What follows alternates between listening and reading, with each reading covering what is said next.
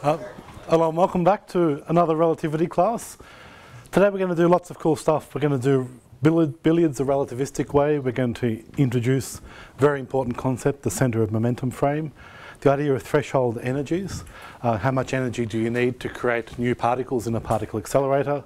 We'll study some photons from a relativistic perspective. Specifically, we'll write down the form momentum, the energy momentum tensor, equivalently for photons, and study the Compton's effect from a perspective of relativity. We'll also tensorialize the idea of force. So let's go with section 26 on relativistic billiards. Now, billiards is when you have some ball, let's say A, which is moving relative to the table, striking a stationary ball B. Relativistic billiards is when the velocity of the so-called bullet, A is called the bullet, B is called the target.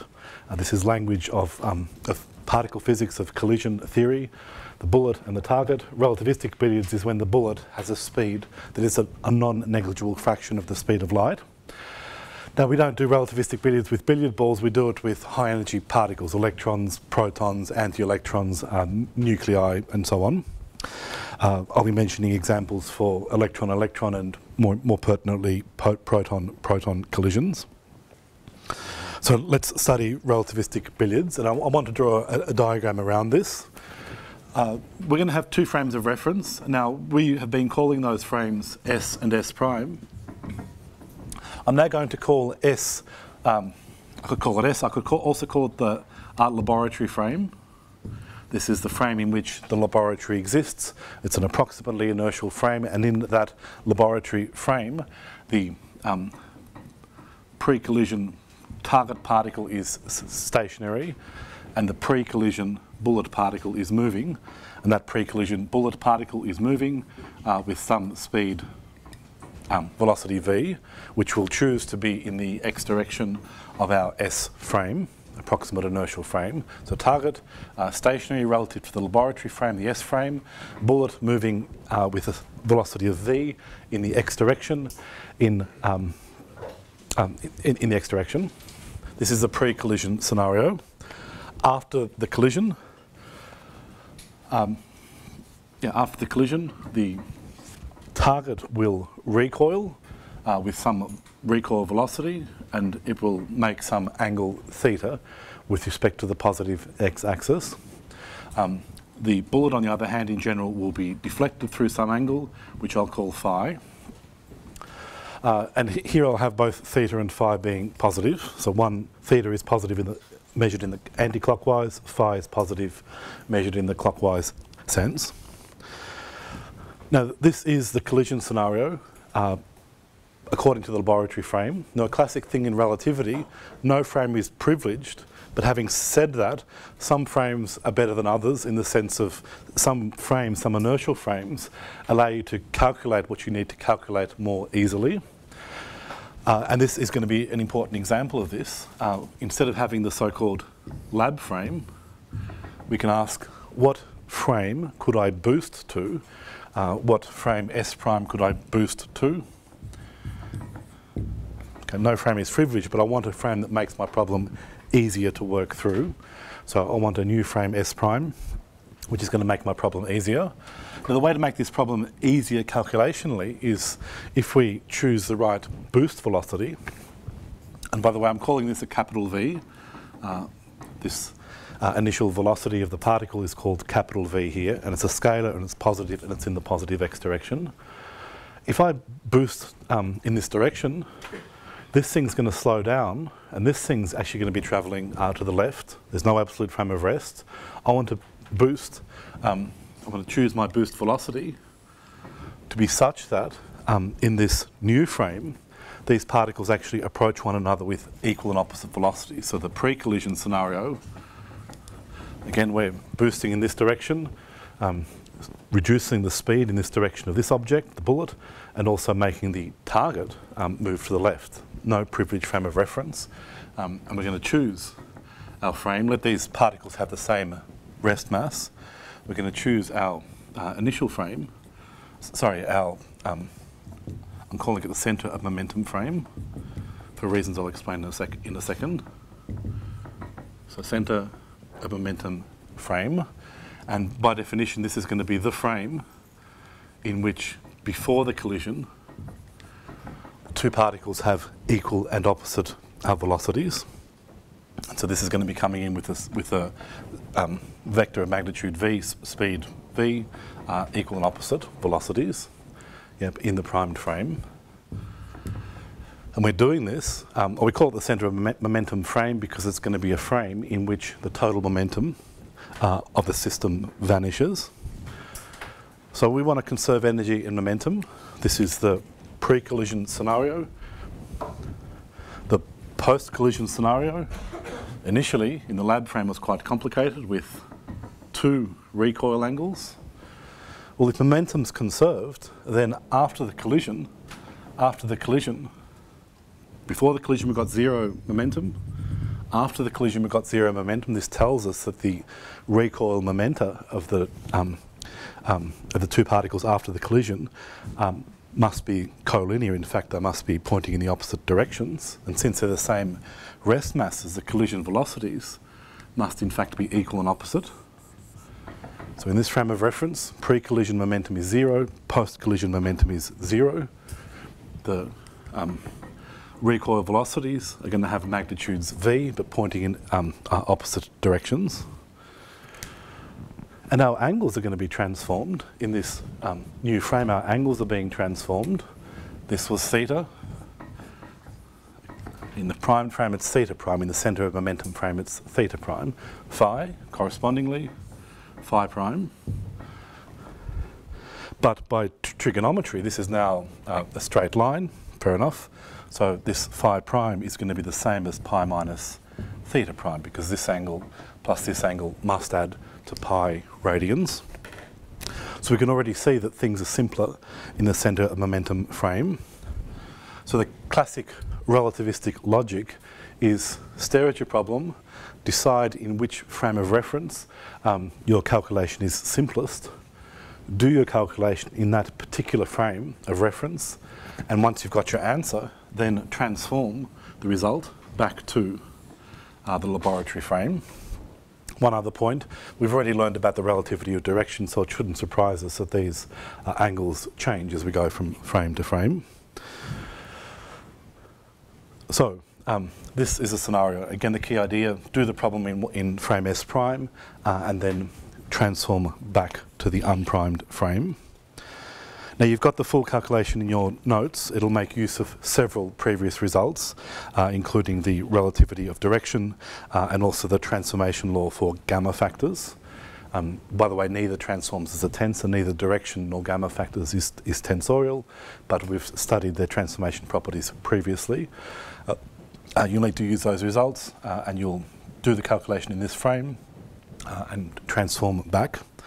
And when you do so, you'll obtain the result which is given in equation 139, that the tan of theta multiplied by the tan of phi equals 2, divided by the gamma factor considered as a function of this speed of the bullet particle relative to the lab frame plus 1. Now, when I was reading this result in the textbook by Rindler, which is excellent and I highly recommend it, he made the point that if we take the non-relativistic limit, the NRL, the gamma factor will tend to 1, and you'll get the right-hand side tending to 2 on 2, which is 1. So in the non-relativistic limit, where this gamma factor tends to 1, tan theta tan phi tends to 1. Rindler then says, as every billiard player knows, the consequence of tan theta tan phi tending to 1 is that theta plus phi is 1, tends to 1, that this angle here between the recoiling bullet and the recoiling target is a right angle. And apparently every good billiard player knows this. I didn't know that. I'm a terrible billiards player and still am. But I learned from the non-relativistic limit of the relativistic billiards problem that when you strike a stationary billiard ball, the two balls will fly off with an angle of precisely 90 degrees between them. In the context of this calculation, what this is saying is that this opening angle adding to 90 degrees, and I'm sorry, this shouldn't be 1, this is 90 degrees. You could write down the corresponding angle in radians. The fact that this opening angle, theta plus phi is called the opening angle, is 90 degrees,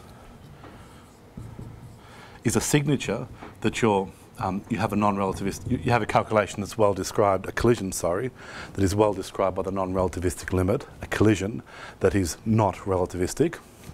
And so as an example of this, if you were to have proton-proton collision, so let the bullet be a proton, let the stationary target relative to the lab frame be a proton, and they're just going to bang off each other. And you can take photographs of this kind of thing. And for example, suppose that the bullet, the incident proton, had an energy of 5 mega electron volts.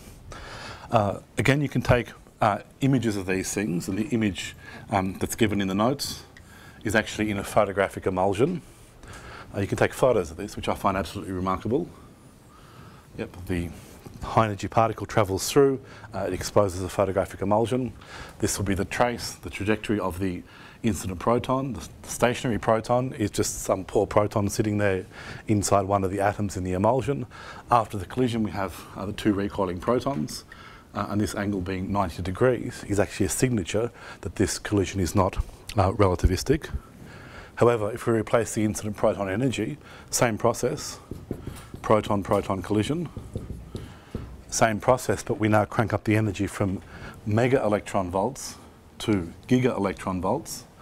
Then, and we switch from photographic emulsion to what's called the bubble chamber.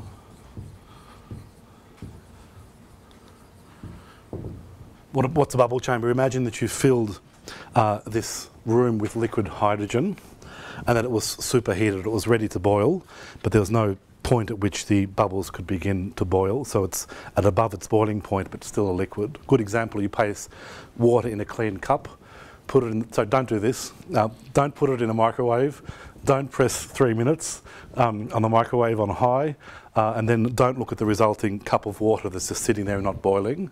You then put some sugar in it and the whole thing starts to boil. It's superheated. It's above 100 degrees when you don't do this experiment, but it doesn't have a preferred place to begin boiling. So when you don't put in the tea bag or the sugar, then the liquid can't. Too many negatives. The liquid has no place to nucleate, but when you give it a nucleation centre, it begins to boil. Replace that superheated water in the microwave with superheated liquid hydrogen. Replace the tea leaves or the sugar crystals with a high energy particle, such as an incident proton travelling through. It'll leave a wake of bubbles in its wake. You might even put an incident magnetic field on this thing, so the particles would trace some curve, one direction depending on their charge, other direction depending on their charge. But these are very high energy, they're travelling in a straight line. Wake of bubbles, which you can then photograph. And these, by the way, are amongst the most beautiful images in all physics, the so-called bubble chamber photographs, where you see, literally, subatomic particles doing their thing. And many of these pictures are quite intricate. Anyway, you can have a proton-proton collision. And the key point here is that this opening angle, theta plus phi, is actually less than 90 degrees. And this is a signature and it's predicted via this formula, and this is a signature of a relativistic collision. So that's it for relativistic billiards. I want to now move over to the centre of momentum frame. We've already seen the utility of working in a frame of reference, this one, in which the total set momentum of the particles vanishes. I want to generalise this in studying the so-called centre of momentum frame, which I'll do now in section 27. So section 27, centre of momentum frame, which I'll abbreviate as COM.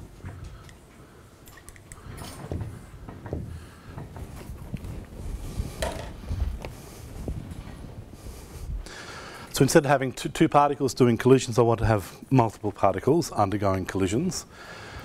So I might have some series of world lines in space-time. And those world lines, I want them to be straight in space-time. In other words, I want these to be free particles. So here's just a free particle doing its thing, growing old and moving through space-time, having some world line that is straight. At some instant of time, it might decide to split into a pair of particles, and after the splitting event, I then have them, after the splitting event A, it then have a pair of particles travelling through space-time with the approximation of no forces between them. This is a splitting event. We could also have fusion events. At the point B in space-time, this particle might choose to split into a pair of particles. Yep. And we could have other such events going on, what they might be. Yep.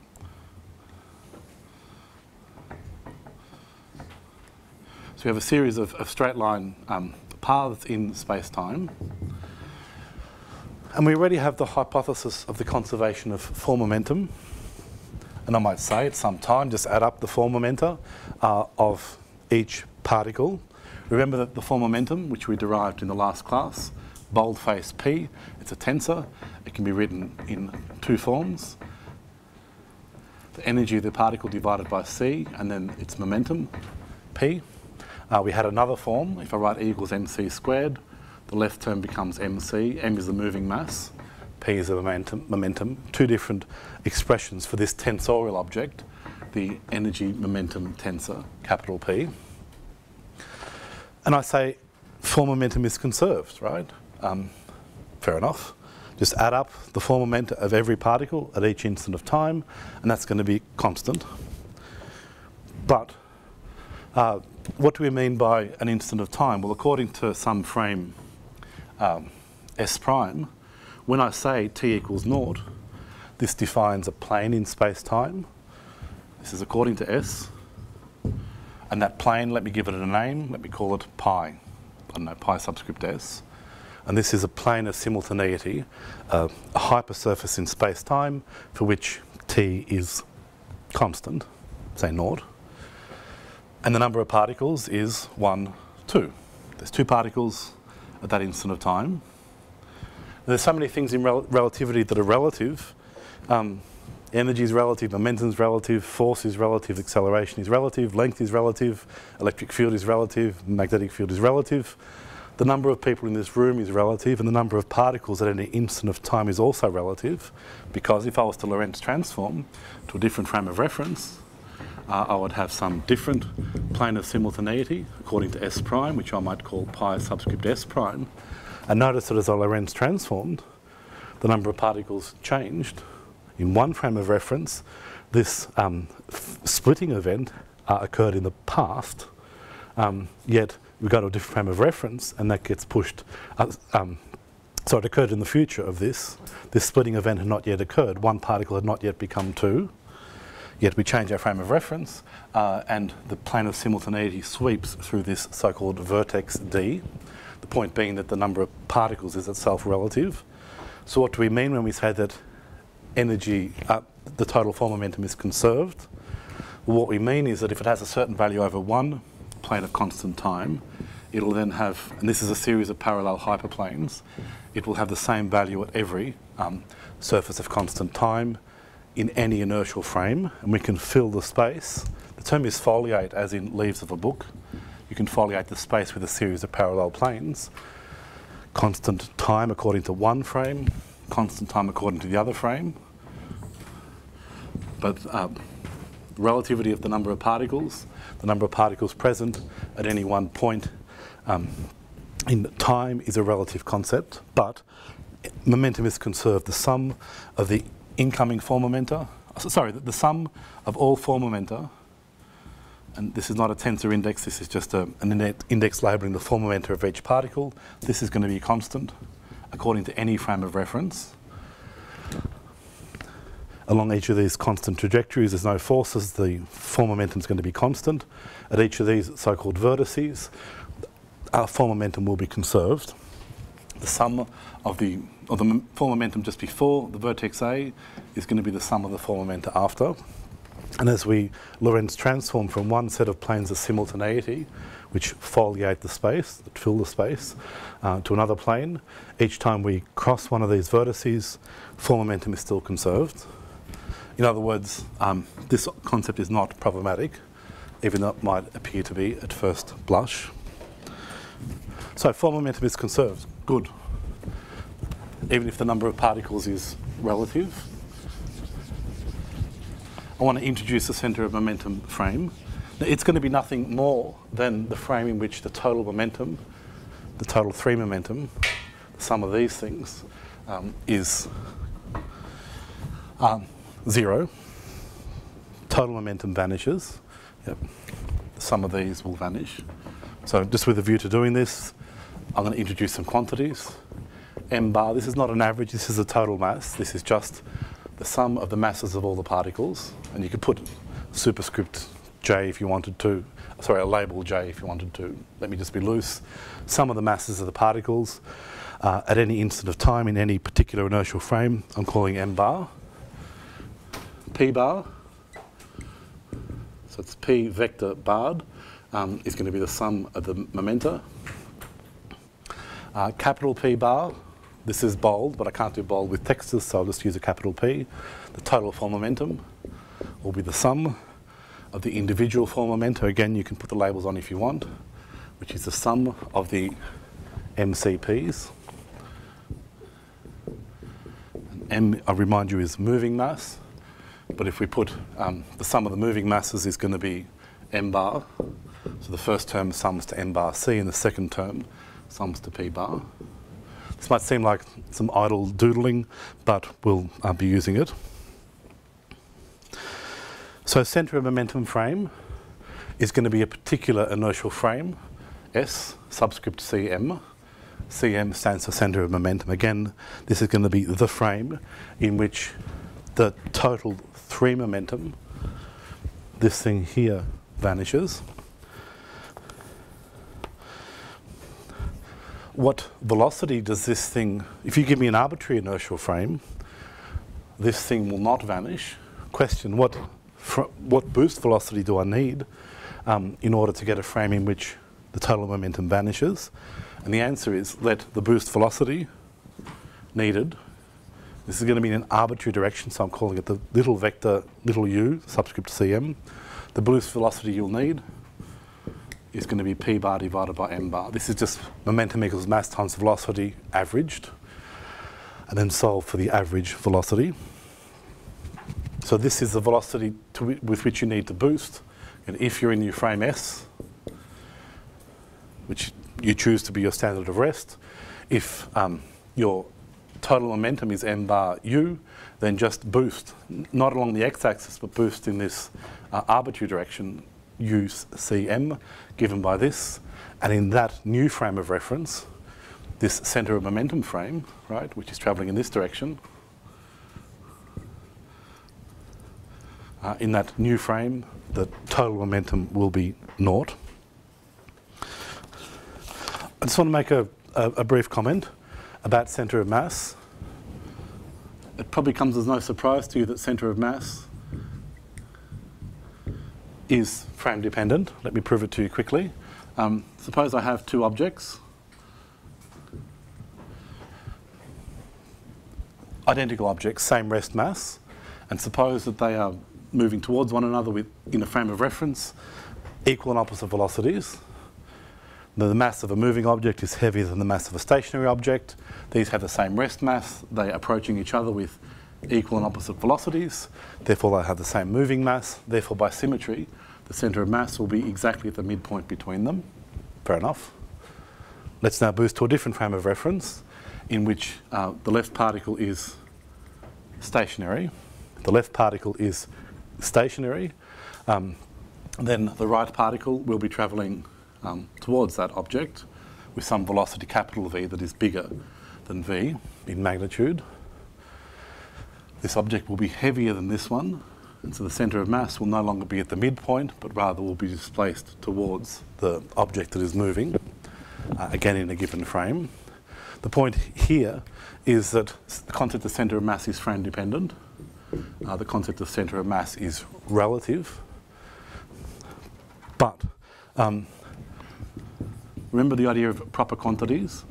The proper time is the time read on a wristwatch that is stationary, that is instantaneously stationary. The proper length of an object is the length ascribed to it in a frame of reference in which that object is at rest. The proper centre of mass, since centre of mass is frame dependent, we're going to define the centre of mass, the proper centre of mass to be the position of the centre of mass in the centre of momentum frame. Just to repeat, the proper centre of mass will be the centre of mass in the centre of momentum frame. Now, let's take this equation as a starting point. Total momentum is m bar c comma p bar.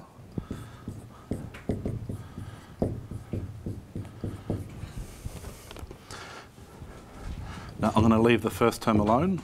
This is equation 143 in the notes. P bar is the same thing as U centre of mass times m bar. So it's the centre of momentum. That's good. Now just as a piece of trickery, I want to factor out the m bar. Well, that's not really a trick, but now I'm going to multiply by 1 on gamma times gamma. 1 on gamma. And this is considered as a function of the speed of the centre of mass. This scalar is the magnitude of this vector. I'm multiplying by gamma to the minus 1 gamma. So I've multiplied by 1. For reasons that will become clearer in a second. And what I'm left with is C comma UCM. You'll see where we're heading in a second. Now this object that I'm underlining is the fall velocity of the centre of momentum, or the fall velocity of the centre of mass. So this is a fall velocity. It's actually the fall velocity of the frame S prime, in which the total momentum is naught. So I'm going to give it a name, the fall velocity subscript Cm. And this object out the front I'm leaving alone, m bar, gamma to the minus 1 as a function of UCm. It's at this point that I want to invoke the quotient rule of tensor analysis. Yep. Roughly speaking, the quotient of two tensors is a tensor. Now this object here is a tensor. It's a sum of four momenta, which is a tensor. This object here is a tensor. That's the fall velocity. Hence, by the quotient rule, this object here is a tensor. Yep. So by the quotient rule, the double underlying quantity is a tensor. And I'm going to give this tensor a name, which is m bar Cm, which, by the way, is just the total mass in the centre of momentum frame. M bar Cm equals all this stuff. And I could take this expression and multiply through by gamma to get m bar, which is the total mass in any frame, equaling gamma times the total mass in the centre of momentum frame. So this is equation 144 in the notes. And with this, I can take my expression for p bar, total for momentum, this thing, and just write it as this object here, m bar gamma to the minus 1, which is m bar Cm, times the fall velocity that was previously mentioned. So this is the final equation of this section. It just says something very simple, which is the total for momentum. The total for momentum is the total mass in the centre of a momentum frame times the fall velocity of the centre of momentum frame.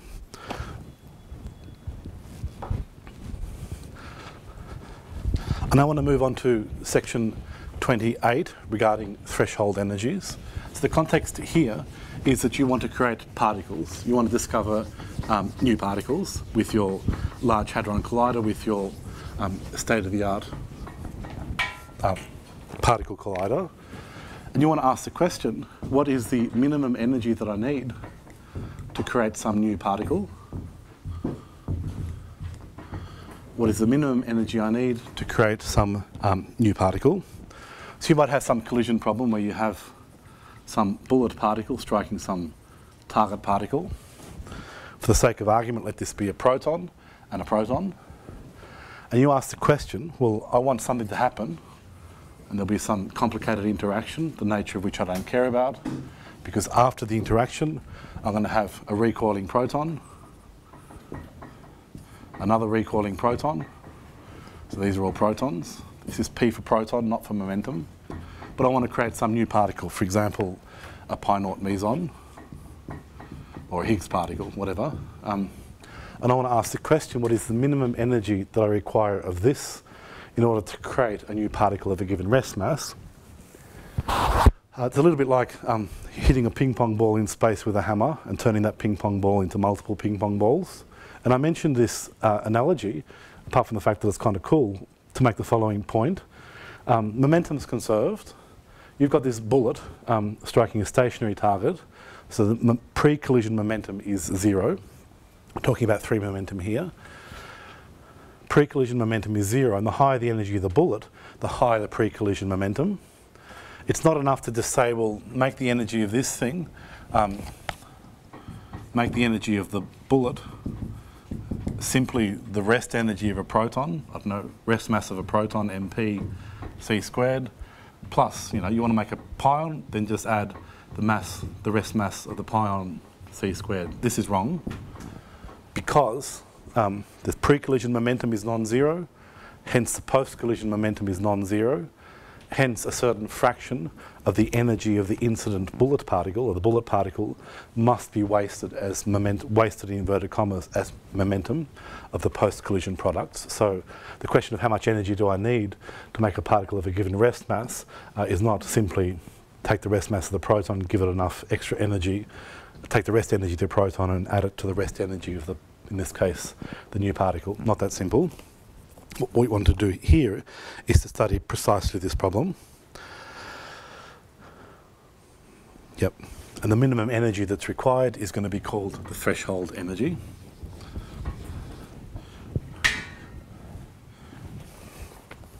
So let's be a little bit more general before we return to the actual problem. Yep.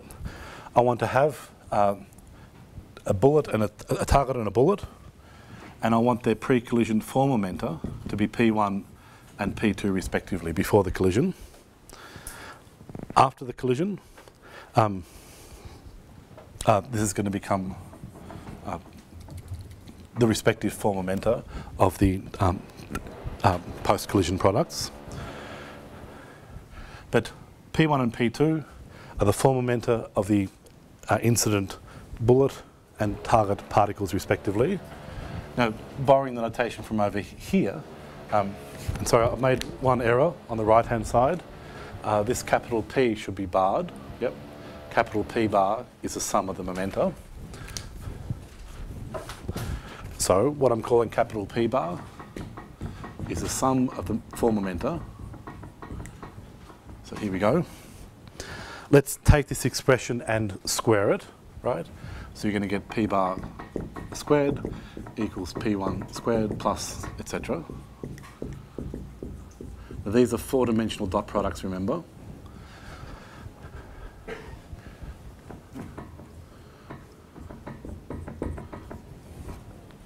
Now I want to look at each of these terms separately. We learned in the previous lecture that P1 squared, the dot product of the form momentum of a given material particle, has an absolute significance. It's the rest mass of that particle, which I'll here call m01 times c squared. Similarly, P2 squared has an absolute significance. As we learned last class, it's the rest mass of the particle 2, which I call m02 times c squared. The dot product of the form momenta of two different particles has an absolute significance, and we calculated this object in the last class. It's a constant, which is 2c squared, times the product of the rest masses of the individual particles, here called m01 and m02, times the gamma factor. And that gamma factor is as a function of the relative speed v of the particles. This is why we calculated p squareds and p1 dot p2s in the last class. How about p bar squared? Well, p bar squared, has an absolute significance. It's the square of this object, but it's going to be the same in every reference frame. Yep. So let's go to the centre of momentum frame. In the centre of momentum frame, m bar will become m bar cm, and p bar will become naught. Yep. So this p bar in the centre of momentum frame, certainly that changes the tensor to the value that this tensor takes in the centre of momentum frame. But in that frame, m bar will become the value that m bar takes in the centre of momentum frame. But by definition, p bar is naught. That changes the tensor, but remember that this object squared is the same in every frame. So calculate in any frame you want, calculate in the centre of momentum frame. When we square this, we'll get this squared minus naught dotted with itself. In other words, we'll get m bar cm c all squared. M bar cm c all squared. This equation invites the cancellation of the c squareds, which I do now.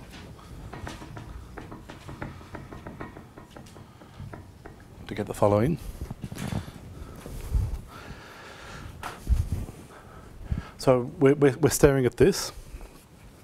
And just to give myself some time to think, I'm just going to, so let me take this left-hand side and write it on the right-hand side.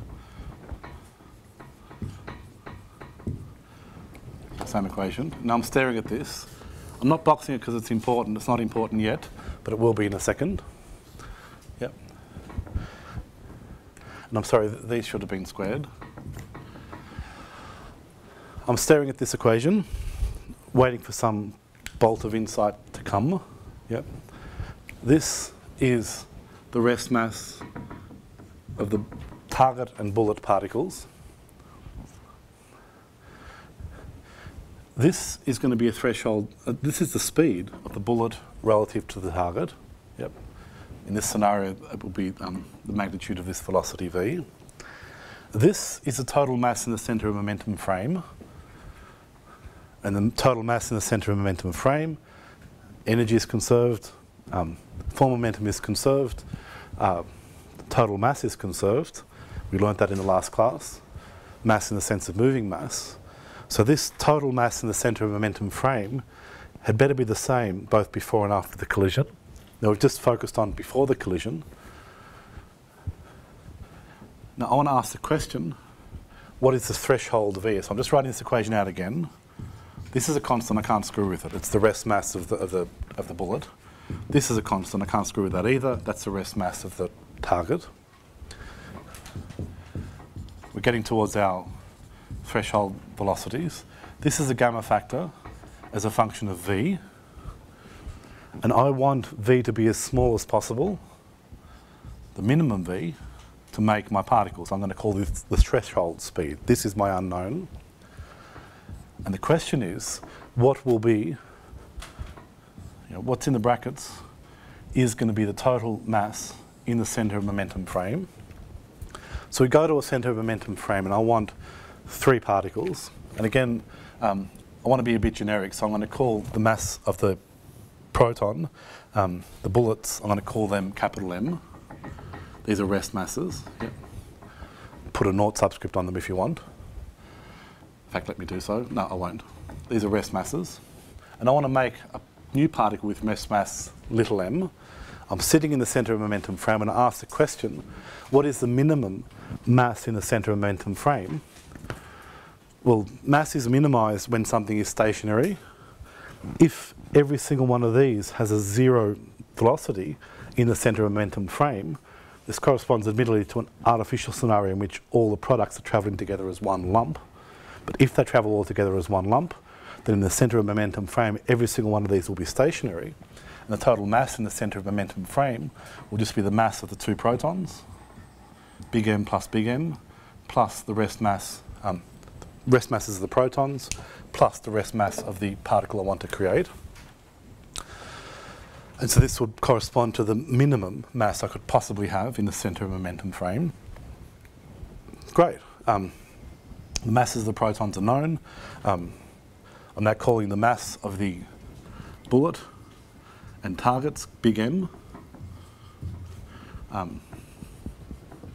this product of the m's is big M squared. I can just go ahead and solve this for gamma. I can get the gamma factor just by simple algebra. And once I've got the gamma factor, I can then solve for what I really want, which is the threshold speed. And that threshold speed, again, it's not as simple as one might expect, is c times the square root of 1 minus. Then we have a big fraction, the numerator of which is 1, and the denominator of which is something squared. I see a 1 here. This must be dimensionally all dimensionless. 2m little m on big M, little m squared on 2 big M squared. And we can just stare at that formula and say, all right, that's the answer. This is the threshold speed. But I invite you to throw some representative numbers into this to get a feel for what the required threshold speed is. What you'll find is that the bigger the rest mass of the particle you're trying to create, the more inefficient this process becomes. In fact, it becomes extremely inefficient when you're trying to create new particles with big rest mass. The solution, by the way, is in particle accelerators. If you want to accelerate, let's say, an electron or a proton around a ring, the proton, let's say, is accelerated anti-clockwise. An antiproton could be accelerated the other way. So what you do is you have your positively charged particles travelling one way, your corresponding negatively charged particles travelling the other way. You make them cross at a certain point. They have pretty much equal and opposite velocities. The total momentum in the lab frame is 0, and so you actually waste a minimal amount of momentum in the products. And this technique is called clashing beams. So the technique of clashing beams, much more efficient way of creating new particles than a stationary bullet in the lab frame. So that's all I wanted to say about threshold energies. I now want to move on to relativistic particle mechanics, part 2, and in particular photons.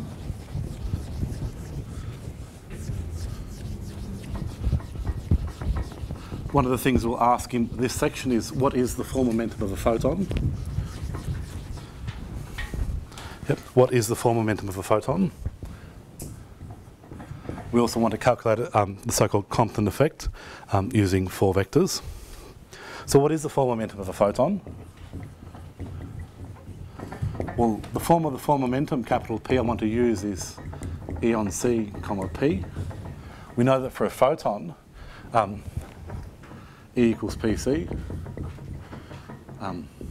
E on C equals P. This tells us that the momentum for a photon is going to have a magnitude that's E on C in some frame of reference times some unit vector which I call n hat. So for a photon, P can be written as E on C times some unit vector n hat, which is going to be a unit vector in the direction which the photon travels. Remember, I want an expression for the form momentum P of a photon. E on C can come out the front, and we get 1 comma n hat. So this is the form momentum of a photon. By the way, if I was to square the form momentum of a photon, I'd get E squared on C squared into 1 minus, remember that all important minus, this dotted with itself, but it's a unit vector, so you get 1. In other words, the square of the form momentum of a photon is 0. Lest that disturb you, remember that we live in a pseudo-Euclidean space here. Just because the vector's non-zero doesn't mean that its square is non-zero. In fact, it is 0 for a photon. Now, as a preface to considering Compton effect, let's consider a space in which there's 2 photons living, and I'll want P1 and P2. And that P1 and P2, these 2 photons will have their respective form momenta as follows. Yep. So the first photon, in fact, let me write E as h nu, nu being the frequency of the photon in a given frame. Frequency is relative, as we know from the Doppler effect. So the form momentum of the first photon will be h nu1, nu of the first photon, 1 comma n hat 1, n hat being the unit vector in which the first photon travels, with n2 hat similarly defined, nu2, etc. And we ask, what is this object? It has an absolute significance. It's a rank 0 tensor. It's a Lorentz invariant. I just dot product these two things together. What am I going to get? H squared, nu1, nu2,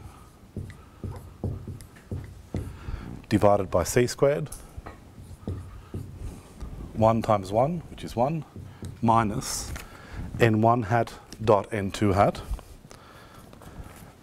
If I call theta the angle between the photons in a given frame, then n1 hat dotted with n2 hat will be the magnitude of n1 hat, which is 1, times the magnitude of n2 hat, which is 1, times the cosine of the angle between them.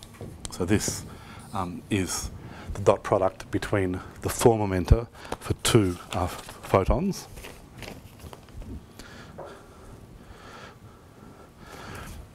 Suppose now that I had a photon with form momentum p and a material particle with form momentum q. The photon has form momentum, as we've already argued, h nu1 c into 1 comma n hat. The particle, as we've already learned, has a form momentum which is its mass, that's moving mass, times c, times its momentum, all in some frame. We could ask the question, what happens when you dot product these two? Well, you'll get h nu1 c, all in some frame. But let's make our life simple. This is an absolute, has the same value in every frame. Let's choose a frame in which our object is at rest. So we choose a frame in which the material particle is at rest. The moving mass becomes a rest mass m0, and the momentum p becomes 0. And so in this frame, and by the way, the frequency will change. I should probably call it nu tilde or something, but this is now going to be the frequency of the photon in the frame of reference in which the particle is at rest. Dot product h nu1 c times m0 c.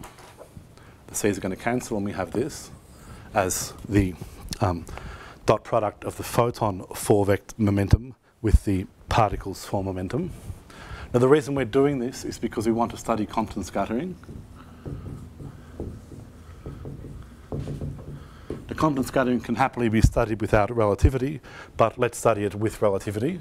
We're going to have some photon with form momentum p, striking some stationary electron, and this is an X-ray photon in Compton scattering, striking a stationary electron with form momentum q.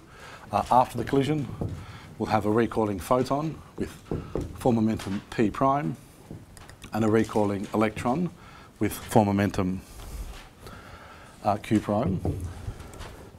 By conservation of form momentum, we have the following.